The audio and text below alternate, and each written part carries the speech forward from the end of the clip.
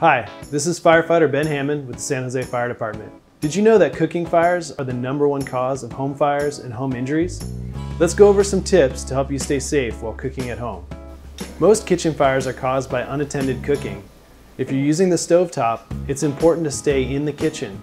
If you do have to leave, even for just a moment, turn off the stove. It can take less than a minute for a fire to grow out of hand. You should also clear anything that can catch fire, such as wooden utensils, food packaging, and towels, away from the stovetop while cooking. If you have children at home, create a kid-free zone to keep them safe from burns. Aim for at least 3 feet around the stove. Last but not least, always have a lid nearby.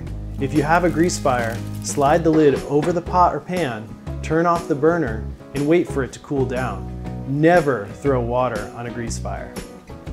If there's an oven fire, turn off the heat and keep the door closed until it goes out. If the fire gets out of control, get outside quickly. Close the door behind you and call 911. By practicing safe cooking in the kitchen, you can help prevent home fires and injuries. Thanks for watching.